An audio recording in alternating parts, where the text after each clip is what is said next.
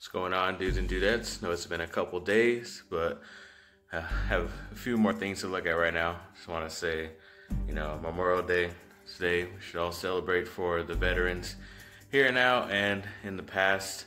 Always remember them. They fought for us when they volunteered, most of them.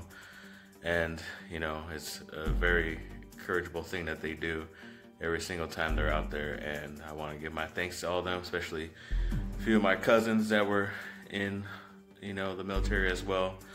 Alonzo and Jacob, thank you for everything you guys have done. And you know what, let's get back to sports and enjoy this day and enjoy everyone around you. And let's get this going.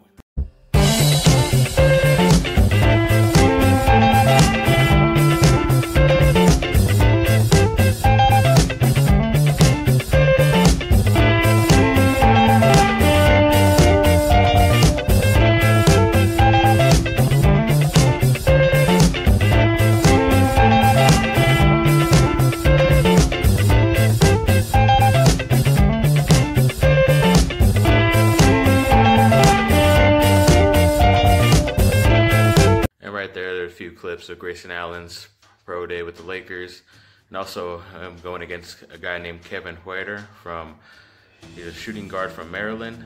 I forgot to mention him because I did some research on him before a few days ago, and I didn't mention that he was going there with Grayson Allen, and he is a pretty good player actually. He might sneak up into the first round. I'm hoping not, because he could be a good option in the second round for the Lakers to get that shooting guard person that they need and go for somebody bigger, more athletic in the first round with that pick. But we'll see how that goes.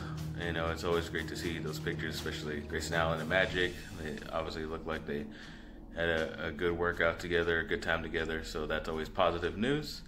So let's get into some more stuff real quick.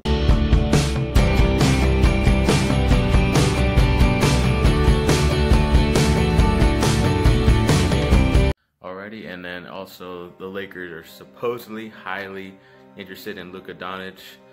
I think it just depends what team he goes to, because then he'll probably come right away, and if not, he'll stay for another year or two depending where he gets drafted again, or if they trade his rights to somebody that he would rather go to. I think it might be possible to trade up, but you'd have to give up.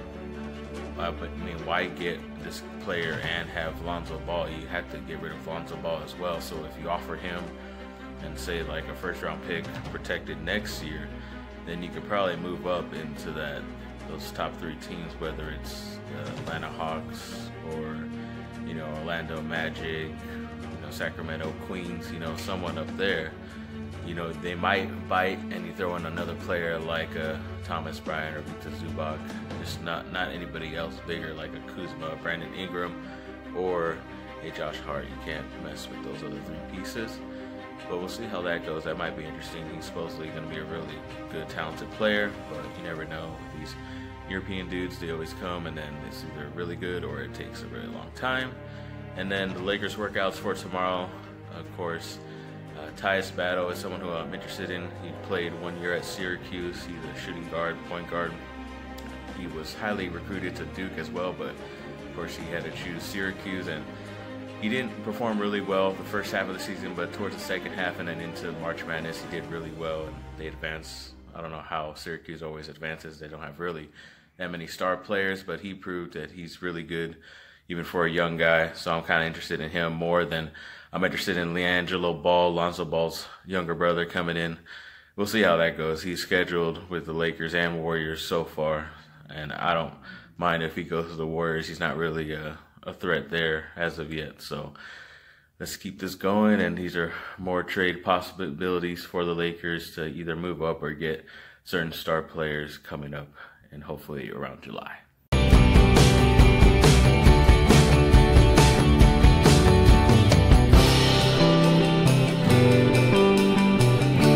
Okay, we have the Lakers getting DeAndre Jordan from the Clippers, and the Clippers get Josh Hart, Luol Deng, and a 2019 first-round pick, top 10 protected for next year. I believe these are all scenarios to try to get rid of the Luol Deng contract. It's just going to be tough for the Lakers to want to bring on DeAndre Jordan, because if he does accept that money is going to be like almost $25 million, and they're trying to be able to have enough money to sign, you know, 2 other players and then maybe make that trade and then pay the luxury tax. But we'll see how that goes. That's going to be pretty interesting. But I mean, with him and Ball, it could be, you know, something like what he had with CP3, but you never know. So let's get on to the next one with the Dallas Mavericks. So Luol Deng, that crappy contract, Julius Randle and Ivica Zubac all go to Dallas for Wesley Matthews, Dwight Powell, and their 2018 first-round pick.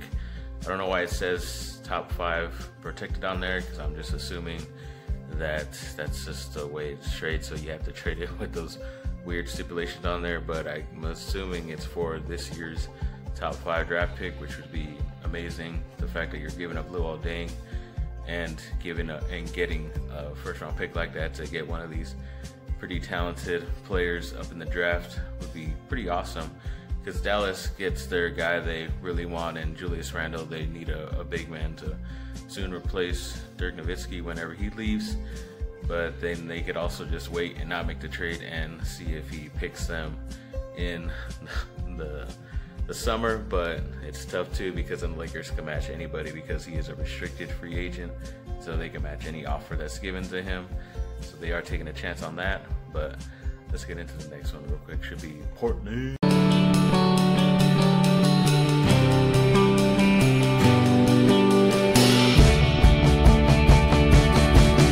Okay, and Portland is going to give the Lakers Damian Lillard for Lonzo Ball, the Luol Deng contract, and a 2019 first-round selection. Just no protections on it, just straight up. Which is obvious that why you would give it to a player like that. You don't put any restrictions on your pick, because if you get someone like that, it would be really good. He's shown that he could lead a pretty crappy team, whether it was a few years ago when he really had nobody once LaMarcus Aldridge left, and then or when he was out too, and then till now when he really only has like 1 or 2 guys and they're kind of at his position really. So he's done really well by himself, and if you add the players that we'll still get to keep, Kyle Kuzma, Brandon Ingram as well, Josh Hart, then it could be pretty beneficial to him and our team. And you know, the Portland Trailblazers get a restart with Lonzo Ball and a first-round pick next year. Should be interesting. It's a really intriguing pick right here. We'll see if this goes, and definitely it helps lure LeBron and Paul George and any other future All-Stars to the Lakers in the future. So trade with Oklahoma City Thunder. The Lakers get Paul George only, and this is where it kind of messed me up, because I don't think they should make this trade. The Lakers will give up Josh Hart, the Luol Deng contract, a 2019 first-round pick, and a 2020 top 3 protected first-round pick. It's giving up a lot for a player who kind of did okay last year, especially towards the end. He was good, but not good enough, because they couldn't even get out of the first round. And he always has the chance to come to the Lakers anyways during free agency without having to give up so much for him, kind of like the Dallas and Julius Randle situation. You're kind of taking a choice. You might as well take that option instead of giving up so much, especially so much of your future in first round. The Lakers past management did that, and that's why the Lakers are so screwed up right now. So we'll get to the main enchilada right here, the very final pick for that Luol Deng contract. This seems pretty logical coming from the San Antonio Spurs. The Lakers get Kawhi, Spurs get Brandon Ingram, Luol Deng, and they just swapped 2019 picks. So it's what we kind of always wanted, and we're not really giving up that much, but the Spurs want a blockbuster type of trade, so it might not work, but in most reasonable human beings, this is reasonable. So thanks for watching, people. Like and subscribe, comment down below. Let me know what you all think. Enjoy your day off. You know, you guys, all the veterans definitely deserve it. I don't know why we all get the day off, but thanks for watching, people. Like and subscribe. Have a great rest of your day.